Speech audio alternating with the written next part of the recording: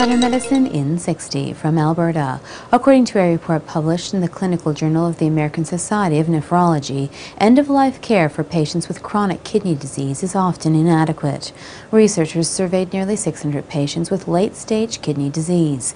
61% said that they regretted the initiation of dialysis, maintaining that the treatment was often the doctor's and family's choice rather than their own.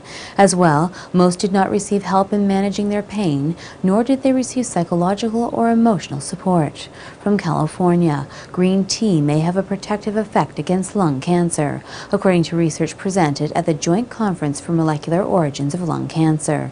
Researchers studied over 500 people, 170 of whom had lung cancer and 340 healthy controls. They found that people who drank at least 1 cup of green tea a day had 5 times the reduced risk of lung cancer, while past or present smokers had nearly 13 times lower risk when compared to non-green tea drinkers.